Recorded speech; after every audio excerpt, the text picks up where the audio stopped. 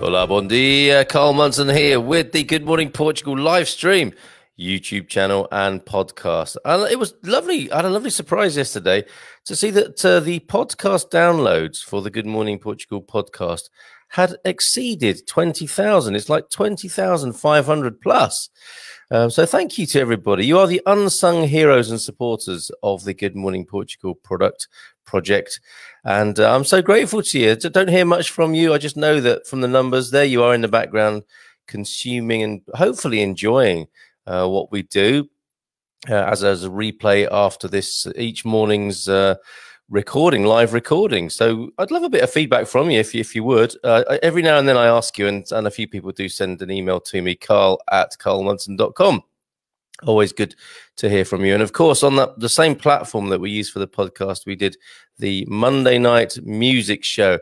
We have an old-fashioned radio show now on a Monday night for the schedule. And from 10 last night, I was playing a few Portuguese soundtrack tunes. Do you remember last week I asked you what your Portuguese soundtrack was, the music that you listened to before you came to Portugal, the music that you listened to while you were touring Portugal? And if you're here now already, the feeling the good feeling music that you listen to here, now you're established in Portugal. So let me know those tunes for next Monday evening, and the replay is available. I'll put it. Oh, actually, if you go to the Good Morning Portugal Facebook page, you look at the last couple of links, you'll see the link to the show last night, which of course you can listen again to or listen to again. I'm not sure which is the most grammatically correct. So, yeah, who are you? Where are you? How are you doing this morning? Do let me know. A bit of a newsy feel today. We haven't really looked at COVID for a while. Yeah, of course, there is COVID fatigue, isn't there? And of course, as well, we are not clear of the situation of the pandemic in so many ways. It's certainly from a medical point of view, things are changing, have changed, yet we need to be alert, as it were, but also the economic thing that is rolling downhill is heading our way. And I'll tell you how much it's cost the Portuguese state today, as well, as we look at the all things to do with the pandemic. And I'm very interested in your views as well. It's you know, the way I'm doing this, of course, is to pull together different news sources, and I think personally that your views and your news from where you are is as valid as anything else. So let me know what you're thinking about COVID now, if you can bear to talk about it still and more, or you may be stimulated, triggered, or interested in some of the facts and figures that I'm going to share with you as well from a range of sources this morning. But before we go there, let's have a quick look at the weather. Always good to do the weather. And we tend to look at, well, whilst I can give you weather from every district of Portugal, we tend to look at 4 principal points, those being Lisbon, Porto, Faro, and Coimbra. So let me do that for you. And if you're quick, you can shout out for the part of Portugal you want, and I'll cover the weather there as well. This weather page is available. If you look at our blog on ko-fi/Carl Munson, coffee.com/Carl Munson, you can go to our weather page, which I link to on every one of my blogs. After every show, I put it up on YouTube, I make a podcast, and I blog it on, well, if you go to goodmorningportugal.com, you'll find the same thing. And the weather link is on each of the blogs, as well as our links to language, mortgage quotes, and all that sort of stuff as well that you may find useful being here. So 19 degrees and overcast in Lisbon this morning. Ooh, however, rising to 28. Yeah, this was the cloudy day of the week in Lisbon. And looking ahead, we're heading towards 30 degrees again, folks, in Lisbon, right through the weekend until early next week. So, yeah, overcast. If you want to get some work done on the outside of your house in Lisbon, today is the day, because it's going to start to scorch again from tomorrow.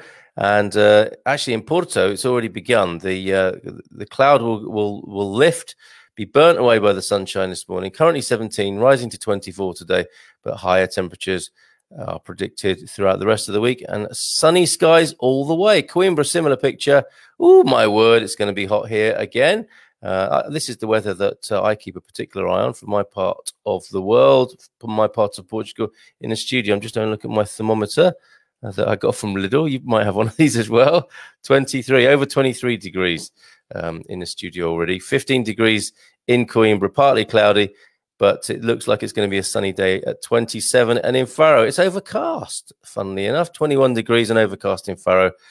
Cloudy day there. Again, yeah, if you're working on your house or in the garden, do it today, because there are 6 days of sunny skies predicted, the high point being Thursday at 30 degrees. So quick look at the weather for you before we go into comments and talk about COVID, the pandemic. Do you remember those days back in the day when it used to be called coronavirus?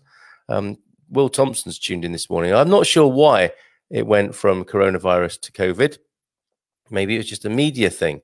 It's funny, isn't it, how sort of the buzzwords and the vocabulary get chosen, probably by repetition more than anything else. But there may be a more erudite description or understanding of why it went from coronavirus to COVID. Will's the man to tell us about that.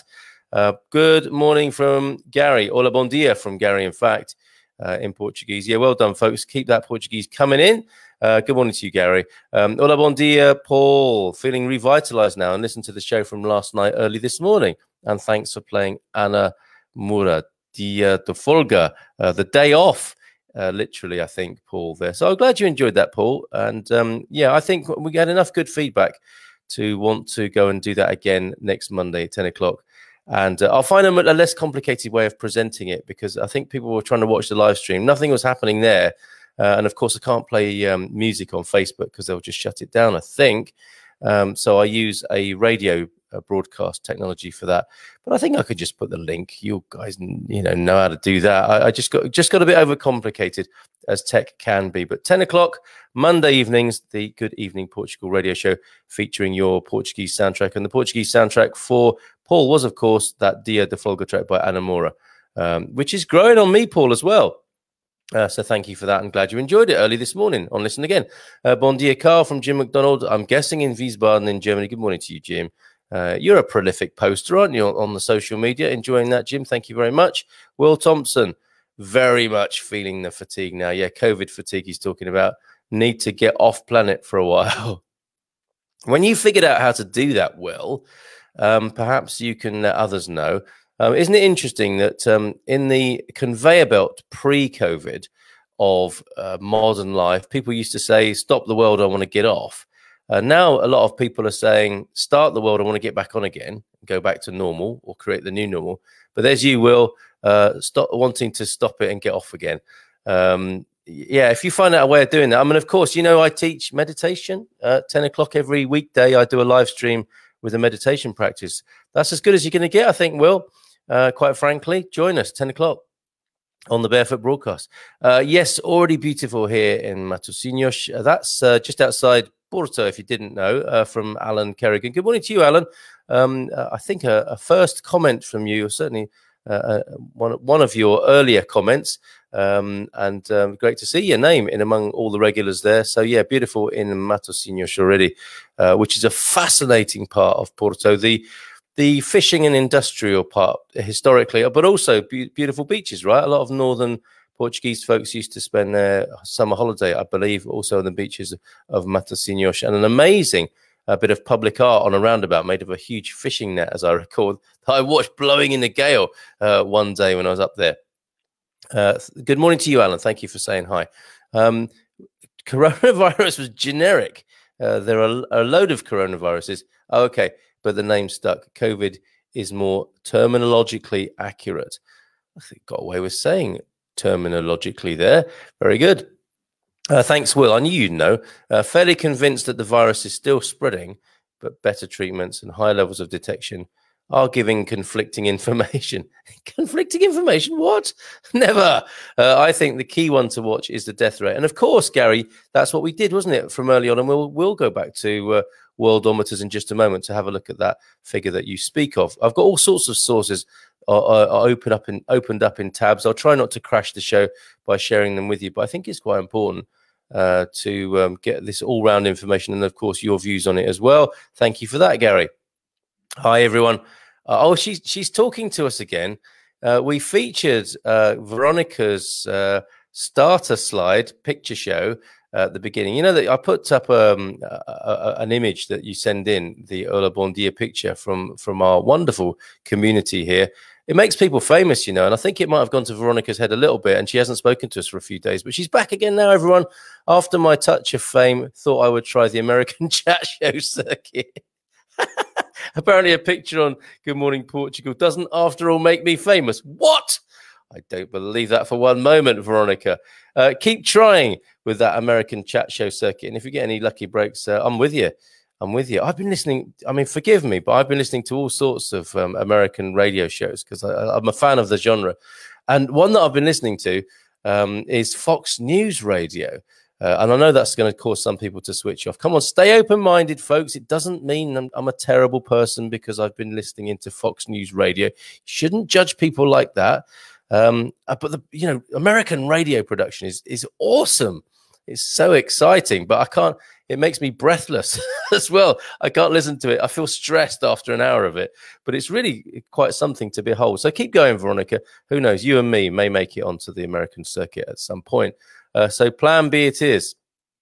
A sloth or sloth, scone or scone, sloth trainer.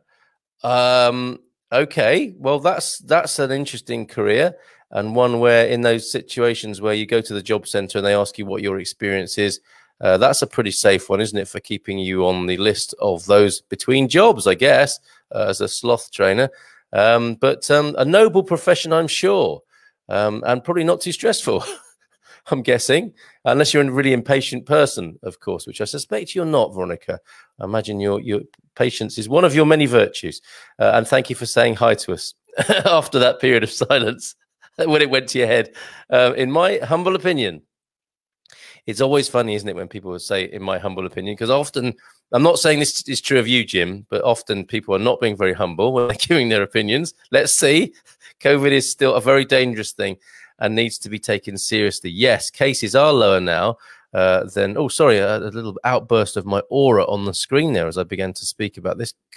One day I'll get this blemmin' green... If there are any lighting technicians out there, get in touch, please, and let me know how to do this properly.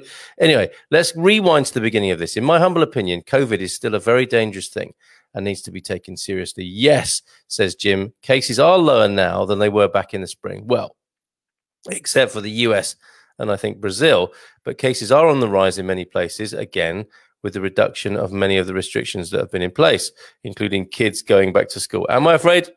No, says Jim, but I do respect it and I take the proper precautions, even when others do not. Yeah, and in Berlin, I mean, over there in Germany, Jim, you have a very interesting situation for those people who believe this to be a way of controlling the population. Of course, that is a part of this debate, dialogue, and sometimes downright argument. Interesting time to be in Germany, for sure. Thank you for that, Jim. Craig Whiteley says, loving the shows on Facebook. Thank you, Craig. We are due to holiday for a week in Portugal at the end of the month, but I'm not sure if we should travel in case the situation changes.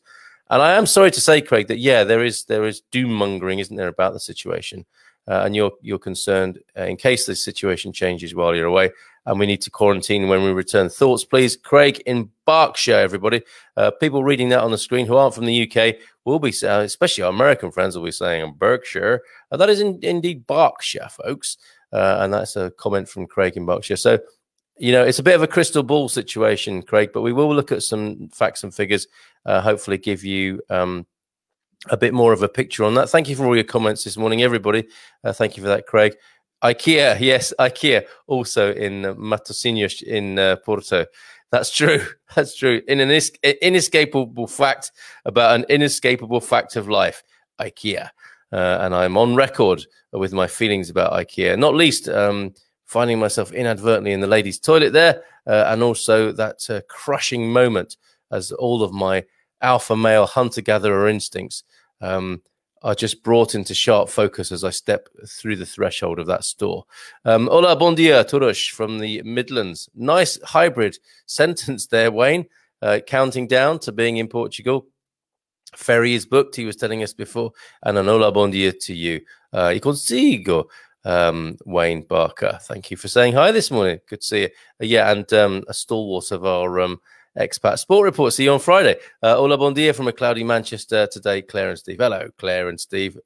You are among the longest standing correspondents here on the Good Morning Portugal live stream, for which I'm very grateful.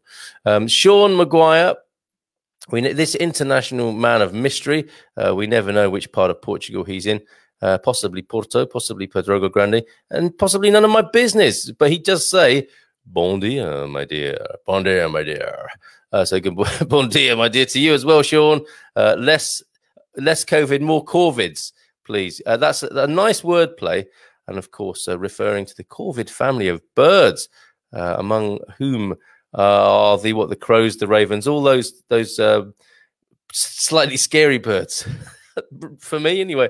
Although the jay is part of the corvid family, I believe, as well, isn't it? It's a jay is like a coloured-in magpie, isn't it? And a beautiful bird. I love seeing jays. So yes, I would agree. More corvids, less covids. Well done, Ty. And I hope you're feeling better after yesterday's benediction from the community here. Oh, Druba, how are you, mate? Bon dia todos from a windy Sintra. Oh, so it's windy in Sintra. Ah, Druba, I found out about that incredible. Well, what is it? Farm and temple, this strange historical building that you have over there in Sintra. It's extraordinary. Sorry to just say that and not know what it's called or be able to give you a better description, but it's bizarre. It's like the home that Indiana Jones would have created in Sintra. Do you know the one I'm talking about, Druba, or anybody else for that matter? But thank you for saying hello. Totally off topic, but who do you think will win the US elections? Donald Trump, if you're asking me. I'm just giving you my opinion. I'm not saying he should or shouldn't win, but I think that's what's going to happen. Wayne Barker, get your bum over here soon. I imagine that's a Brummy phrase. Get your the bum from the Brum there, from Gary Austin. Yes, we'd like you over here. We want to drink beer with you, Wayne.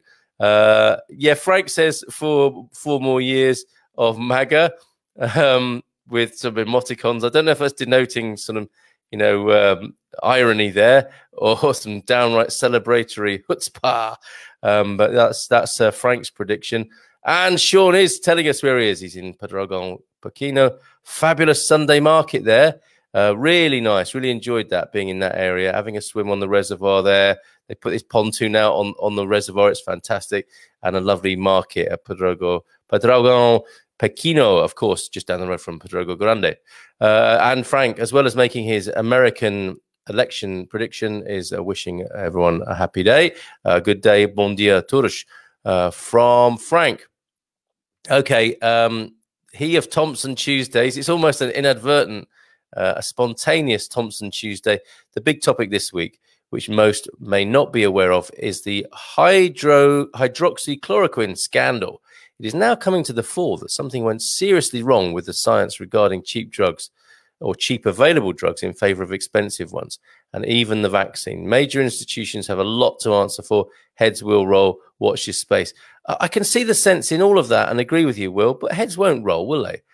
Heads will be kept firmly in high positions and will continue to be well paid, if only those heads are hidden from view for a little while. I can't see any heads rolling anytime soon. Sorry if I sound a little bit cynical. Saw a hoopoe today in Tavira. Is that a corvus? I'm loving the threads of conversation here this morning. Is it? Ty, do you know the answer to that? And the hoopoe, of course, is a beautiful bird of Portugal. I mean, if I like a jay, but a hoopoe is another scale of beauty altogether. And I'll tell you, talking of beauty in nature, saw a swallowtail while I was out. My starter screen this morning, if I just give you another quick flash of that, it will go quiet while you see this. Check.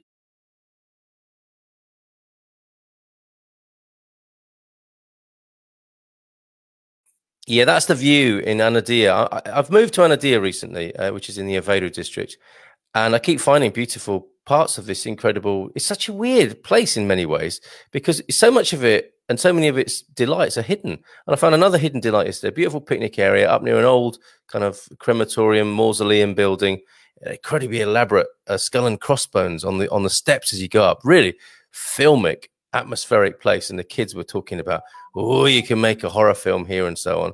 And it was amazing. And a beautiful view over towards the mountains. You can see the Basarco Palace. You can see the mountain ranges. Just incredible. And there was a swallowtail butterfly floating around, and the kids absolutely loved it as well. It was really, really nice to see a swallowtail. And I know we've featured that photograph of a swallowtail on our starter screen as well. So any photos like that as well, not just your Hola Bon Dia picture, you know, what you look at when you wake up, any nature pictures you've got of Portugal, send them in as well, and I will feature them. So yeah, Tavira, hoopoe, I'm guessing the further south you go in Portugal, the more exotic sights you see. And thank you for that, Brian. Another new name on the screen there. So good morning to you, Brian. Thank you for speaking out about your hoopoe sighting. Bon dia, Carl, from a very sunny Brixham in Devon. Played you a tune last night on the radio show, Penny. Played you Young, Gifted and Black by Bob and Marcia. I think that was one that you mentioned. What a lovely, sent a lovely little pleasant chill down my spine last night when I played that with you in mind, Penny. And good morning to you. Jacqueline, Claire Bendel. Claire, as we know her, hola, bon dia. Thank you for playing the wonderful Mr. Blue Sky by ELO. That's my pleasure also on last night. So thank you for thanking me, Claire. Let's get around to these COVID facts and figures then to stimulate a bit more discussion. Hoopoe is part of the genus that includes hornbills. There you go. Paul's the sort of guy you want in your pub quiz team. So not a corvid, but part of the hornbill family there, Brian, to answer your question. And I thought hoopoes were in the crow family. Oh, my God. So maybe it is a corvid. And controversy reigns, not just about COVID and Donald Trump, but also about which family the hoopoe belongs to. Okay, let me have a look then. Let's go. What should we do first? Let's go for the big picture, and then we'll kind of get more and more local and parochial as we go on, and also look at the cost. I'm just arranging my tabs here so that I can get a sense of what's what and the advice from so we're going to look at George Branco, who was a great all the big names of our COVID coverage are here today. Will Thompson, of course, George Branco, Safe Communities Portugal, Worldometers. It's like the old days, and Portugal News as well. So let's have a look at the big picture. And I think you're right, Gary. I agree with you that the deaths per million is a key figure. And I have to say, not one that often is spoken about. Okay, so let's go. Well, these are the big figures, the headline figures for the world. Cases way over 25.5 million coronavirus cases, infections, and with 854,000 deaths, approaching 855,000 deaths around the world. Recovered, however, 17 million, edging towards 18 million. Let's look at that by country and by number of deaths per million. If my laptop's all right with that. And I'm clicking now. You see, this to me is so interesting that you never hear of San Marino. Oh, I haven't anyway, in any coverage about COVID. And you would think you would, based on the fact that they're into four-figure statistics about the number of deaths per million of population. Okay, they're in top position with 1,237 deaths per million, followed by Peru. And again, you don't hear much about any of these other countries. Belgium, you do hear about occasionally. Andorra in fourth position, Spain in fifth. And on that basis, you might think that there wouldn't. Is there any? I don't know. I actually don't know what the air corridor situation is between Spain and UK at the moment. And there are fears, of course, that with Portugal's numbers rising, that air corridor will be reclosed or closed back down. But yes, on this matter of deaths per million of population, UK is at number 6, and we have to scroll down some way to find Portugal in this. Keep scrolling through the 20s. Through the 30s, and at number 37, I think showing Portugal's good management of this situation. 179 deaths per million of population. Of course, that's like the worst case scenario picture, of course, and total cases might be another measure, mightn't it, to see how well infection is being checked, and on that basis, total of cases per million of population. Again, loads of countries that you think, well, these are never in the news. Why is that? Why, when they have so many cases, relatively speaking, they are not reported upon? French Guiana, Qatar, Bahrain, Chile, Panama, San Marino's in there again, Kuwait, and you have to keep scrolling down again to find Portugal. Shout if I go past it, but yeah, 50, number 50, total cases per million of population in Portugal. 5,692. So by those two measures, Portugal is doing, you can't say doing well, can you, when people are dying, but it's doing better. It's a relative thing. So good shout, Gary, on those. Then let's look at the cost of this so far to Portugal. And I thank the Portugal News for this.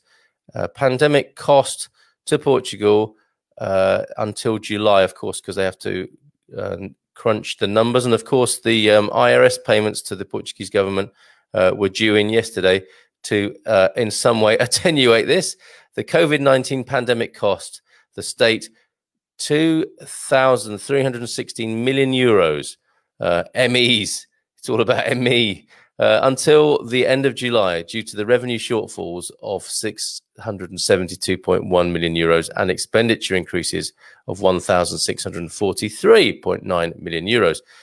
This is what the DGO, the Directorate General for the Budget, announced on the, when was this? This is news from the portugalnews.com, released a couple of days ago.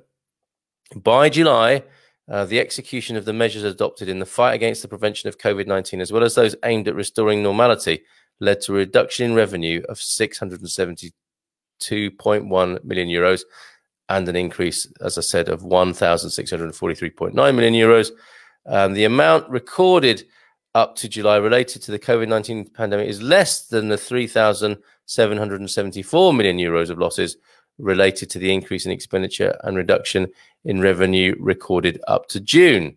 In the revenue side, it's worth mentioning that the tax payment extensions to be paid from the second semester onwards for a period of up to 6 months, and the suspension of payment of instalment plans. And I'm just getting lost in this detail now, I'll be honest with you. And when I read this before, I wanted to tell you about what was costing, what the costs were. Okay, yeah, here we go. According to the DGO, the largest slice of expenditure related to the COVID-19 pandemic was dedicated to the layoff, which cost 751.8 million euros, followed by PPE, medicines and other health items, and that was 251.8 million euros. The extraordinary support for the reduction of economic activity of self-employed workers and other items. So staggering cost. I mean, I don't know about you, but numbers like that, I guess you can divide it by the population, can't you, and get an idea. That gives you one measure. But whatever happens, you have to ask yourself the question, and whichever country you find yourself in, how will this be paid for? And it soon dawns on us, doesn't it, that these are this is government spending, which of course comes from taxation. So we can make a guess, can't we, about what the future is going to look like based on this expenditure. Of course, if you employ the current monetary model rather than something a little bit more progressive. But we won't go into that right now. A little bit more before I go into more of your comments and your talk about this and hoopoes, as it's turning out now. The UK travel corridor is at risk, as I mentioned before, and this is to go back to an earlier question. There's growing speculation Portugal will be dropped from the UK's air bridge as the 7-day infection rate ticks above 20 per 100,000 people. Let me share this on the screen with you so you can see it as well for yourself if you are watching right now. This is George Branco's coverage, which has been consistently brilliant as well. Thank you, George. Well, he's crowdfunded like we are. All he asks for is the occasional touch de mista, bless him. Paul Charles, whose travel agency has correctly predicted the government review 3 weeks in a row, what does he know? Told the Telegraph it would take a miracle drop for Portugal to stay on the list. No changes have been confirmed at this stage, but if you have plans to visit the UK or vice versa, you should be watching Transport Secretary Grant Shapps' Twitter account like a hawk. So there's a useful bit of intel. Be on Twitter, look at Grant Shapps. He might make you an offer of some sort. He's a bit of an entrepreneur, isn't he? Wheeler dealer. But in this instance, watch his Twitter account for his role as Transport Secretary, particularly this Friday when the changes are normally announced. Okay, so I'll come back to who asked that question before. But yeah, check Twitter, check Grant Shapps. And Friday is normally when announcements are made. The potential bad news comes as new figures show a slight improvement for the tourism sector in July, with roughly 1 million guests, down 64%, however, from last year, and that from a Publico report. So who was that was asking that question? Let me see. Somebody who we haven't heard from before, I think. Oh, yeah, Craig. That was for you, Craig. So Friday, expect an announcement. And if you want it straight from the horse's mouth, as in Grant Shapps' facial orifice, then yeah, go to Grant Shapps' Twitter account, and we'll see what happens on Friday. Okay, so one more thing to share with you, just to give a properly furnished and full picture. I hope you'll agree. And this is we return to Safe Communities Portugal, who again have consistently been of excellent service and reliability throughout this whole thing, and they've been producing situation reports since March, I believe, of this year, as they've covered the whole situation and advised and supported people. This, I think, is interesting. Their situation report as of Saturday, the 29th of August. Good morning, they say, from the experiences abroad, especially in France, Spain and UK, and Portugal's own increased number of COVID-19 confirmed cases in recent days. Excuse me, a worsening of the pandemic situation in Portugal could potentially be on the horizon if appropriate measures are not taken. The government guarantees it is keeping an eye on the epidemiological situation, and that is why it has already decided there will be an increase in the country's state of readiness. So we're going from a state of readiness, everybody, to a state of contingency on September the 15th, okay? 2 weeks from today. The goal, government says, is to have the support to take new measures and prepare for autumn winter. Now, I've had some interesting conversations with you, Will Thompson, about this, haven't I? About what autumn and winter may look like, and how you have a sense that humans are generally better prepared, and we've already kind of killed the flu of 2020 and the season, the flu season of 2020 with the measures that have been taken. But still, I guess any government and anyone with an interest in public health is dreading autumn winter, as they might do every year. With the return to school in mid-September, more people returning to work from teleworking, as well as an increasing number of tourists, there will be far greater movement of people than any time since the restrictions were introduced. It makes sense, therefore, to prepare for this through introducing a situation of contingency with the introduction of new measures. And this, of course, comes as a source of comfort to some and a source of outrage to others. And we'll see how this unfolds. What measures will result from this new situation is not yet known. There are countries imposing a mandatory mask or banning smoking in public areas. Here, that's an interesting one, because I do find that you know, people, when I walk into a cloud of smoke these days, it starts me coughing, and I'm thinking, I wouldn't mind that being banned. And, you know, I don't want it to be, but I'm thinking, okay, well, what? Yeah, you know, we are tinkering with social behavior for the betterment of all. And I'm thinking, yeah, public smoking, let's get rid of that. But anyway, that's just a very selfish aside there. There are countries imposing mandatory mask wearing in public and also banning smoking in public areas. I didn't know about that. Here, the government has not yet decided on the measures, which should be announced during the week prior to the country's entry into a situation of contingency. So it's these next 14 days which are quite key, I think, to how our collective behavior will be organized or mandated. And after this meeting of the Council of Ministers scheduled for the 8th of September. Before then, technical experts and politicians will resume the meetings at Infomed headquarters on September the 7th to discuss the conditions to combat the pandemic and recommend new rules. Okay, I'll leave it there, but you can go yourself to safecommunitiesportugal.com and go to the incident situation reports that they publish there. And thanks to them for sharing that, publishing that, and for me being able to read that to you today. So there's a picture. There's a big picture of what's going on. And I don't know what you think about all of that. Your views. This is a broad church.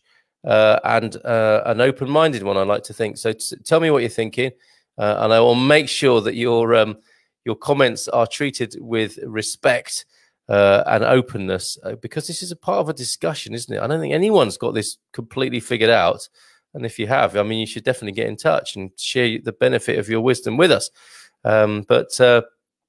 Yeah, I'm not going to crack down on any views unless they are illegal. because I can't afford to have that happening on here, basically. Keep it respectful, keep it relevant to this, and keep it legal. And basically, you know, say what you want to say about this in a way that you probably can't often in a lot of platforms now. Let's see how far we can get with that anyway. Back to hoopoes, though. Back to hoopoes. Rob Morton says the hoopoe is a woodpecker family member. Oh, the plot thickens, I think, but checking now, and is the national bird of Israel. Okay, I didn't know that. Penny says she missed the tune that I played for her. Or I will watch it on catch up if I can. It reminds me of the time I came to chat with you on the radio in Exeter, and you played my top 10 records. That would have been at Phonic FM, wouldn't it, Penny? Good times back in the day in the southwest of England there. I think the woodpeckers are included in the family. Oh, it's getting complicated now with the hoopoe business. Are we going to have to do a hoopoe special or the Birds of Portugal special? Hashtag Birds of Portugal on Instagram, obviously. I think that's not a bad shout, actually, because we do have the big bird watching festival that is going ahead, I believe, in Sagres later this year. And yeah, what a great country for bird spotting. So I think we are going to have to do a twitching ornithological special at some point. So we will do that. And we haven't forgotten, we're going to do bread. Talking of bread, Gary Austin, I walked past a house yesterday in Anadir here where I live, and it had an intercom. It was a very swanky modern house, a gunmetal grey gate outside. And within this gate was an integral intercom, video intercom. Then there was a letterbox.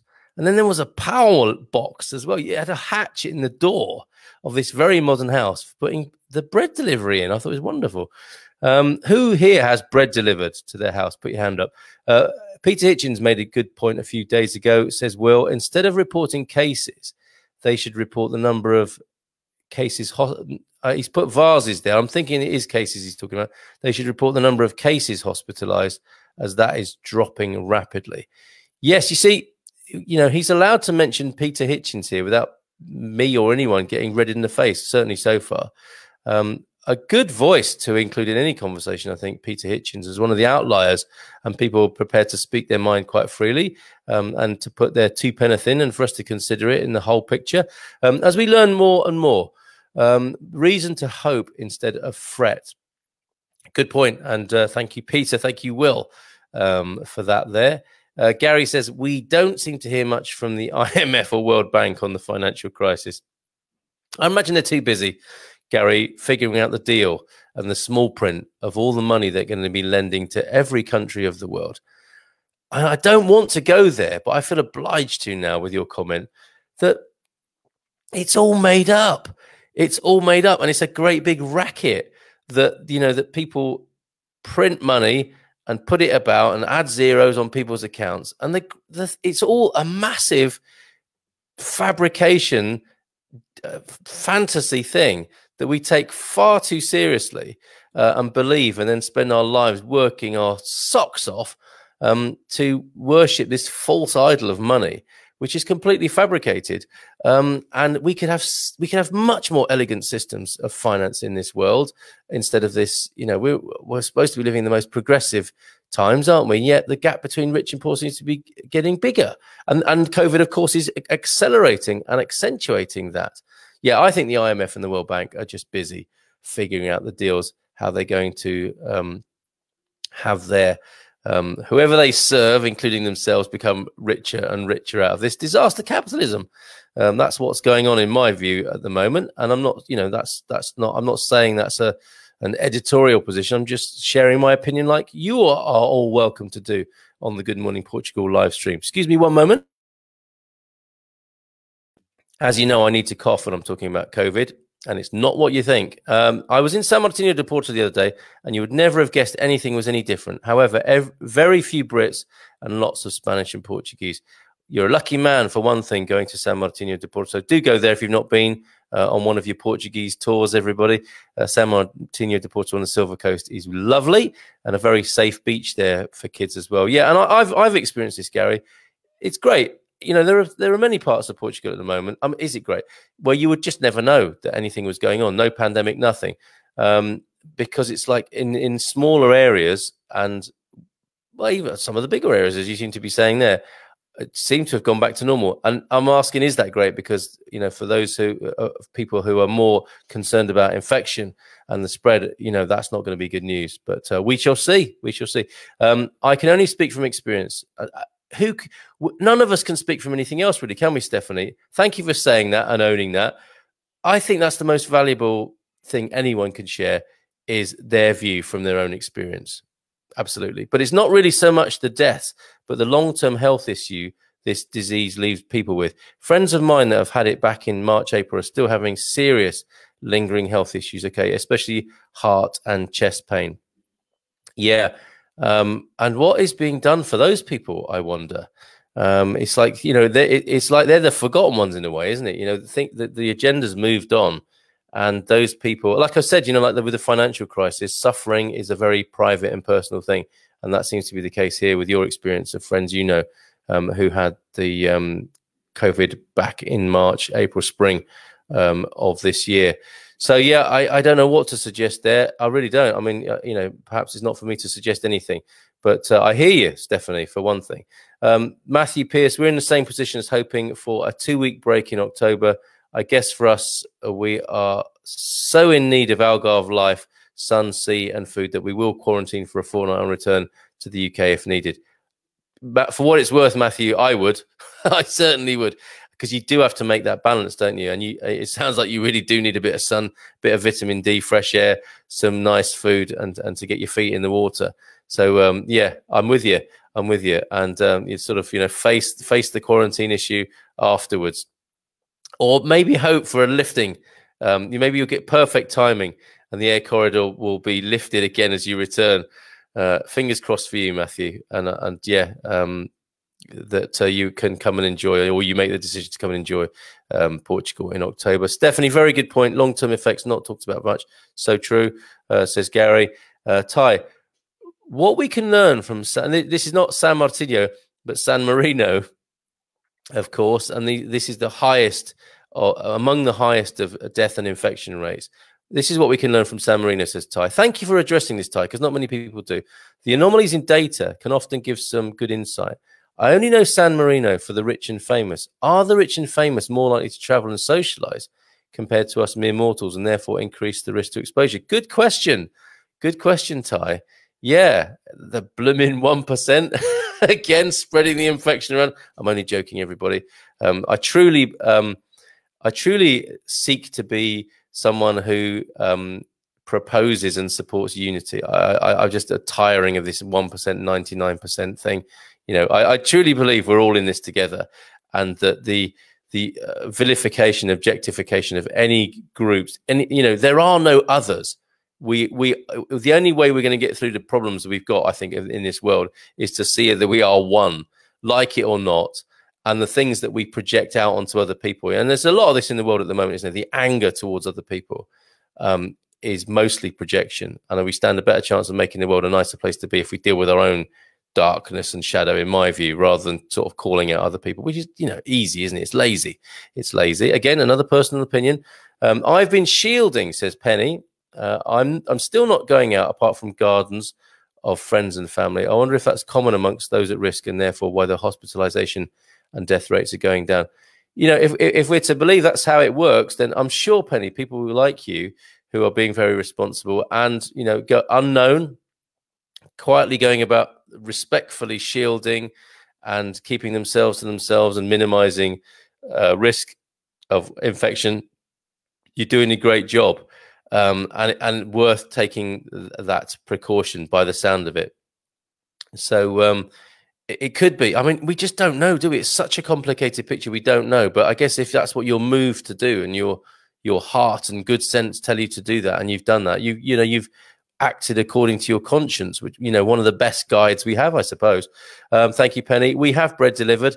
Going back to that, a multiple thread conversation this morning. Have you got a hatch in your door, though, through which the bread is put, Joe? But that's a lovely thing to look forward to. You folks who are coming to Portugal, you can have bread delivered, and not just any old bread. Portuguese bread is awesome, but probably not recommended for overconsumption. If we're talking about building immunity and vitality here, go easy on the bread, right? Because it's like, you know, these are, what are they called? wasted calories or something. Delicious for sure, and a little of what you fancy does you good. But perhaps not the healthiest of things to eat. But yeah, let's enjoy the Portuguese bread as well from time to time and in moderation. Boaz, good morning to you, my friend. Great to have your company this morning. Instead of reporting only COVID, they should report other stuff with as much intensity. Yeah, like air pollution, death, smoking, heart attack, car accident victims, rapes, etc., and see what happens to our collective COVID psyche. And I've said this as well, Boaz, it is a little bit odd, the focus, but Will's coached and counseled me on this, and we will go into this tonight. Actually, let me just say, and I do need to conclude, we've all got other things to do today, folks, but this has been an amazing discussion this morning. But good evening Portugal tonight from 10 o'clock. We'll go deeper. We've gone a bit good evening Portugal actually this morning with taking on some of the wider views and deeper views here, and we'll do more of that this evening. Maybe we'll continue this conversation this evening, but I agree with you, Boaz. And where we've got to really, of course, with COVID is we've normalized it alongside those things. However, to me, certainly it has an inordinate sway on our lives still, whilst those things that you mentioned still happen every day, and they are properly normalized in as much as we just accept them as part of life and we don't go out of our way massively like we are with COVID-19 for motives that are possibly questionable. That's definitely good evening Portugal territory. Join me at 10 tonight for more of that. Don't trust statistics. They tell me I have an above average number of legs. Fantastic, Wayne. Paul Williams, the whole world is being ranked, but it is as useless as a chocolate fire guard as measurement methods are not the same. Yeah, that's right. People aren't doing the same tests, the same amount of testing, are they? So it's indicative, I think, rather it's part of a very complicated picture. Good point, Paul. And thanks for making it. Gary, always remember that stress is the biggest killer. And oh boy, are we being stressed. Absolutely, Gary. Absolutely, absolutely, absolutely. I hope I'm not adding to that this morning. I hope how we've handled it this morning is just we're talking about it. We're not winding each other up. We're not trying to score points. We're just sort of chucking stuff in the mix so that we can come to our own respected positions and respective positions on this, and rub alongside each other nicely, as I hope people can and will continue to do. Thank you for that, Gary. Should be received. Hold on a minute. Should be receiving our customized face mask tomorrow with our social club logo on to try and raise some funds. You don't miss an opportunity, Pete. That's fantastic. So over there, Cash Dinero de Pera, if you want, if you're somebody who's a fan of the Cash Dinero de Pera social club, like I am, but you've never been, you might even be able to buy a customized mask so you can wear that with pride in your own town, village or city. Pete will let you know the details, I suspect, for that, and help them raise some funds over there. It's a fantastic social club. And again, another wonderful reflection of the beauty of Portuguese life in central Portugal. Thank you, Pete. Is that also on Facebook this evening? Yeah, on this very same stream, Alan, 10 o'clock tonight. It gives our American friends a chance to join in, but it also gives us a sort of slightly different atmosphere in the evening. We might have a beer, glass of wine, and just go deeper into these issues and talk about things. My ground rules are, keep it respectful, relevant, and legal. Actually, I'm not that fussed about relevant anymore, but keep it legal and keep it respectful with each other. And we'll have a chat this evening from 10. Thank you, Alan. Can you repeat the name of the meditation program? Thanks, Claire. Yes, I need to hotfoot it over. The Barefoot Broadcast on Facebook. That is my weirder side. At 10 o'clock every weekday, I lead a guided meditation and then pontificate a bit thereafter. Come try for yourself. So go for the Barefoot Broadcast. It's on live streaming on the Facebook page of the Barefoot Broadcast. Claire, thank you for your interest in that. Let's see if you ever turn up again for the Good Morning Portugal live stream after that as well. It's another side of me, which I don't keep it hidden, but it just feels quite different to what we do here. Do you have an above average number of legs? Who was it who said that? Oh, that was Wayne. Do you have an above average number of legs? Some people have 0, 1, or 2. Point of order, Mr. Statistical Chairman there.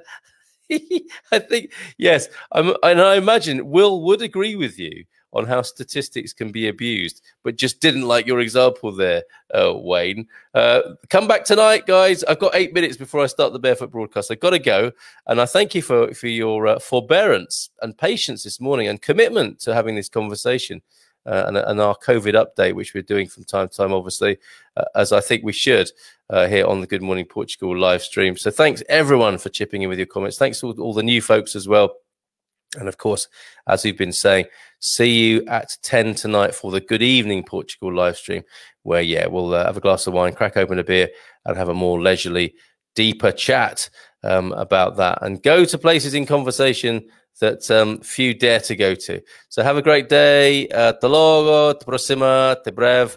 And I couldn't say it better than Frank there. Ciao a todos.